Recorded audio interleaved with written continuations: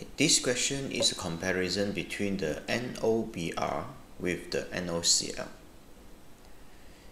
And these two reactions has similar mechanisms. So first of all, you need to know the bonding. So it has NBr bond and the NCl bond in both molecules.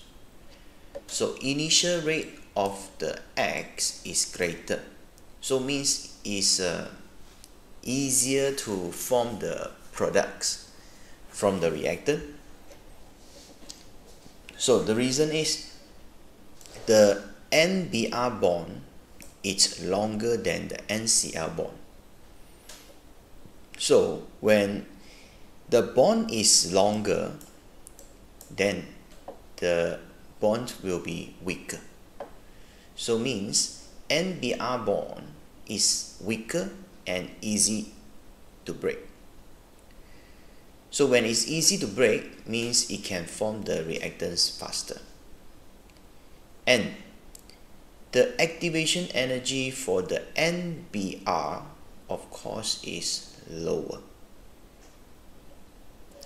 Okay, so now which statement explain this difference? The first one, the activation energy of X is less than Y. Okay, so because the NBr bond is weaker now, the energy needed is lesser. That's why activation energy is lesser than Y. So it's correct. Second statement is the Br-Br bond is weaker than the Cl-Cl bond. So for this one, it should be the NBr bond and NCl because it's the products to form, the reactants to form the products. Okay, the last statement, a higher frequency of collision between molecules of NOBr occur than between molecules of NOCl.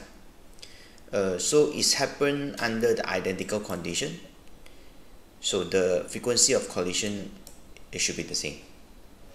So that's why second and the last one not accepted. So it's just the first one, right? So its answer is C. Thank you.